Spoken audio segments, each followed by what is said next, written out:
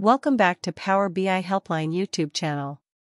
Today in this video, I am going to show you how you can use new ranking feature from online Power Query Editor into Power BI Desktop.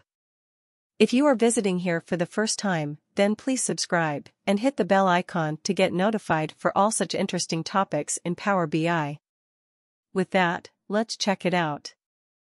This is Power Query Editor from Power BI Desktop, and we want to add a rank column based on sales amount and then profit. We know that there is no such direct feature in Add Column option.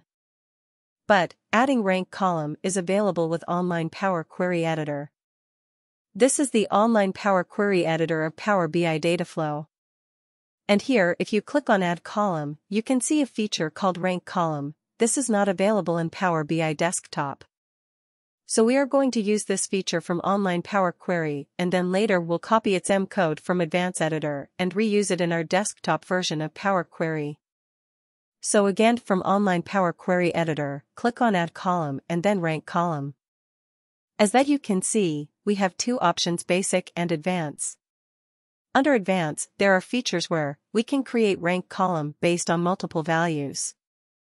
We are using first rank by sales, and then by profit.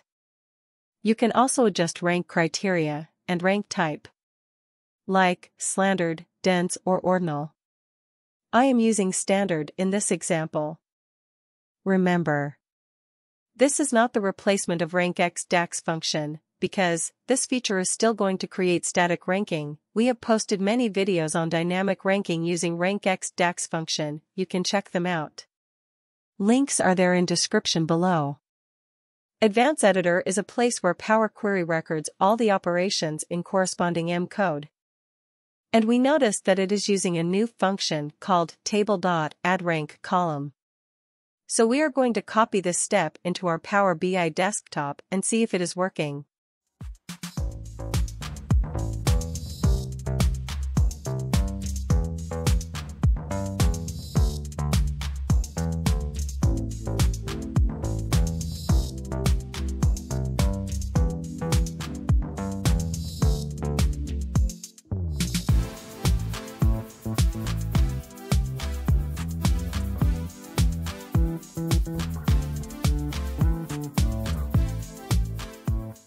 And here we go, it works perfectly fine.